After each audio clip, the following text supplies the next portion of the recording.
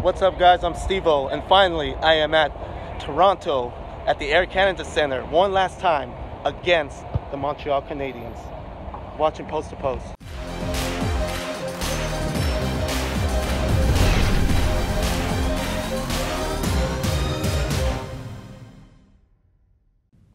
Hello and welcome to Post, the channel where we discuss all things hockey and all teams.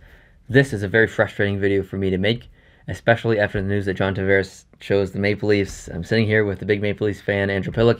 The title of this video is something like the viewpoint of the Montreal Canadiens from the viewpoint of a Maple Leafs fan. So I want to talk a little bit about me being a Canadiens fan, the last 10 or so years, and your thoughts of the team and where it's going. So this is actually my first jersey. This thing is tiny.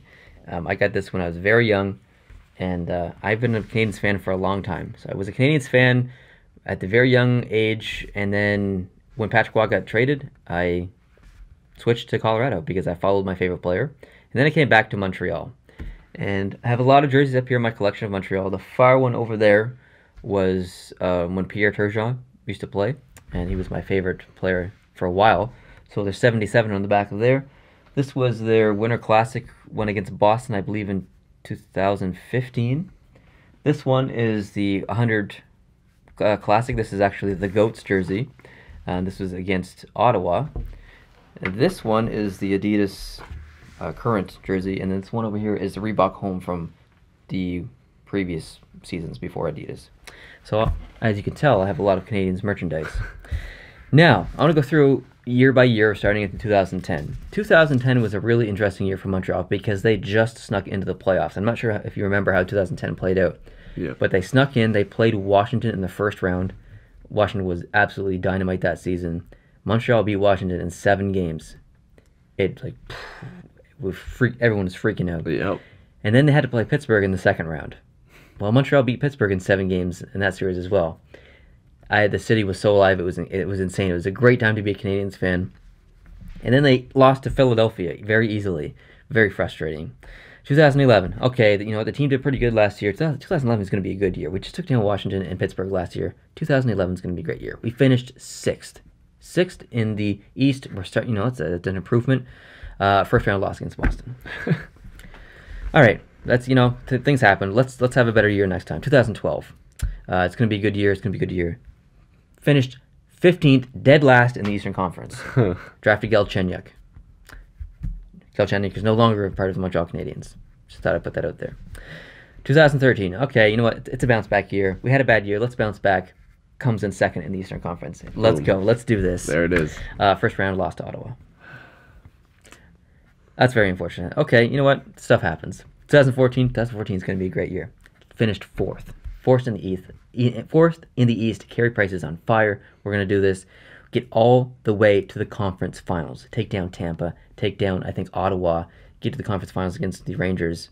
Carey Price gets injured by Chris Kreider. Montreal loses. Very frustrating. 2015. All right, we made it to the conference finals. This year's going to be good. Comes in second in the East. Here we go. Second round loss to Tampa Bay. So frustrating. 2016. Finished 13th overall. Drafted Sergachev. Sergachev is no longer part of the Montreal Canadiens. 2017. Finished 4th. Heck yeah, bounce back year. Let's do this. First round loss to the New York Rangers. Frustrating. Frustrating. All right, let's ignore that. Stuff happens. 2018. Finished 14th. Fantastic. It's not been fun to be a Canadiens fan other than the year in 2010. Which was exciting. 2014 was exciting as well. Other than that, it's been very frustrating. On October 24th, I released a video on this channel, October 24th, 2017, talking about Marc Bergevin and the trades that he's made and the stuff that he's done since he's came into power. So he's acquired, and I did this by points. I went through all the trades in the video. Every single trade that he's made, I talked about them. And I added up the points that the players that he's acquired have accumulated in Montreal, and the points that the players who left have accumulated in other teams. It took a long time. So as of October 24th, the acquired points was 317 of all of the trades. That seems okay. Traded away 356 points. So for a team that has so much trouble scoring, he's actually at a negative 30 or minus 39 points differential or goal differential, whatever, not goal differential, but yeah, points differential of the players that he traded away versus the players that he acquired. That to me says a lot, and he's under contract, I think, until 2021 or 2022. Yeah, he's not going anywhere. No. Claude Julien is, I think, locked in for the next 4 or 5 years at $5 million or whatever. He's not going anywhere. No. Montreal's not going to change their coaching staff. They're not going to fire Mark Bertram. If they were going to fire him, he would have already been gone this year. So probably. Montreal Canadiens fans, don't expect him to get fired because he's not going anywhere. As a Leafs fan, you've been through your hard times as well. Oh yes. So you've been through a lot of grieving, a lot of unsuccessful teams year after year. Things are finally starting to turn around for your team. Toronto has its mortal enemies. I think Boston's probably on that list. Oh yeah. Buffalo has a little bit of a rivalry with Toronto. A little bit. But the Toronto-Montreal rivalry is probably Toronto's biggest rivalry. Oh yeah, it's the biggest one. How do you feel about the Canadiens objectively as a Leafs fan? Like right now? Right now. How do you feel about this team right now and where they're going? I feel bad for you. Honestly, I really do. I feel bad for Habs fans because this is the Montreal Canadiens. This is a historic franchise. I can't ignore that. This team has been great. And hearing you talk about all these first round exits, I'm thinking, man, I'd love to just get there every year, you know? I guess. Yeah. But now it's looking like it's getting real bad. Pacioretty is probably not working out. Yeah, it's not looking good. That Galchenyuk trade, we'll have to see how that works out because I'm not really sure if that's going to go in your favor, to be honest. Yeah, we'll see, but I don't know. Oh, man. I honestly, the one person I feel the worst, like I feel so bad for Carey Price. Oh, me too. I mean, I don't feel that bad because he's getting paid a lot of money, but the fact that he's never going to win a Stanley Cup, Ooh. And I said it with absolute confidence. Wow. He'll never win a Stanley Cup in Montreal. I feel terrible.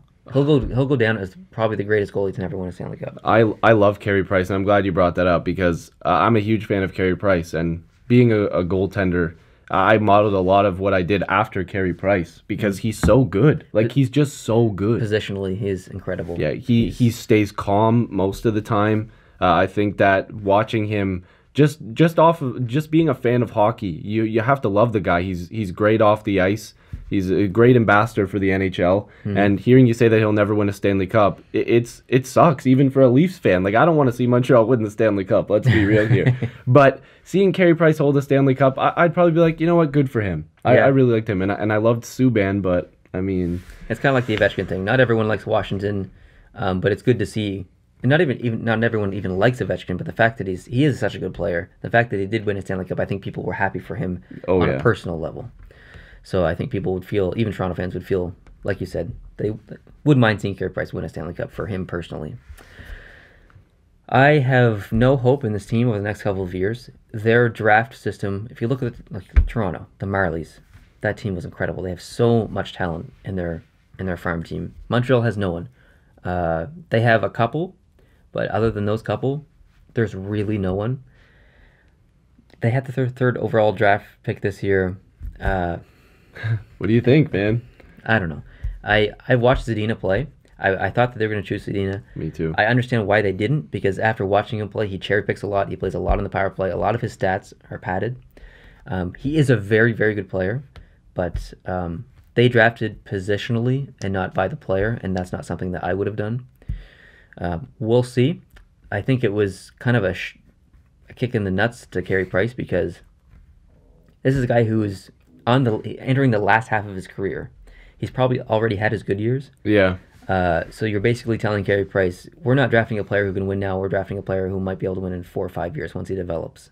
Yeah, that's not good. So you think Carey Price is going to be happy about that? Plus, with all the other stuff going on, I don't think Carey Price wants to go through a rebuilding process of the next 3 or 4 years. If he had known that, he probably wouldn't have signed the contract he did in Montreal a year and a half ago. Right.